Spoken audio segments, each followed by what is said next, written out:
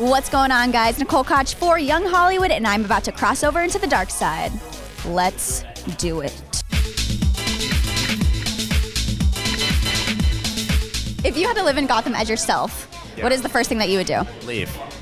Oh my gosh, really? That quickly? I would leave. Oh my goodness. I think it would be to get a country house outside of Gotham. Yeah, I get a Metro card, you know, right, and a big can of mace. Yeah. Find a very cozy apartment that I would never have to leave. I would order Fresh Direct. I would have everything delivered, and I would never leave my home. Oh my God, dig a hole. Why would you dig a hole? Dig a hole and bury myself in it because it's not a nice place to live. Make allies.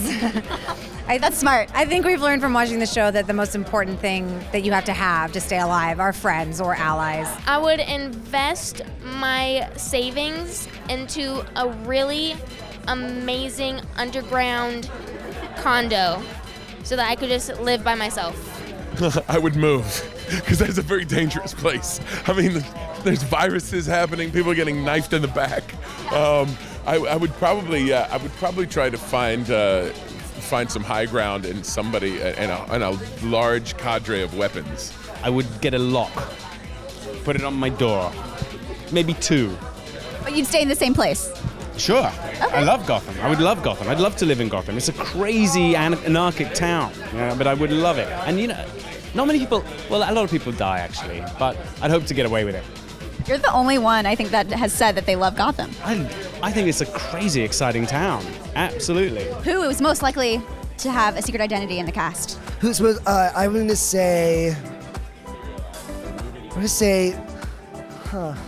I feel like Sean Pertwee could have a secret identity. He seems, you know, a man of the world. He could have another identity or another family somewhere or something. I guess we'll never know. Yes. Well, you know, maybe. I don't know. No, I have just nothing. teasing it? No No? idea. I think maybe Sean Pertwee, for some reason. I know his secret identities. I've seen them. They're pretty awesome. They're pretty wild. I guess Erin, she's always constantly physically changing. Every time I see her, I feel like she looks different, so. I feel like you might be a good one. I am probably likely to have a secret identity. In fact, I probably do have a secret identity. I want to say Camren because she's a Gemini, but then Sean is also a Gemini, and I'm also a Gemini. I'm going to say myself. You're a Gemini? Yeah. I'm a Virgo. You're a Virgo. You're another Mercury, ruled by Mercury. Yeah. That's why we're connecting right now. We're connecting right now. Exactly. Why do you think fans love the show so much?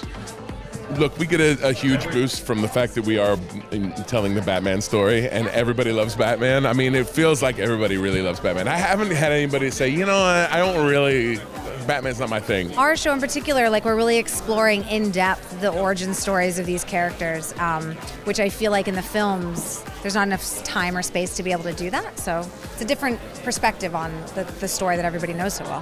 What it is a really familiar idea delivered in a really truly dazzlingly original way. And that's one of the great things that we all love. We like familiar things, but we like them to surprise us. It's like, that's ice cream.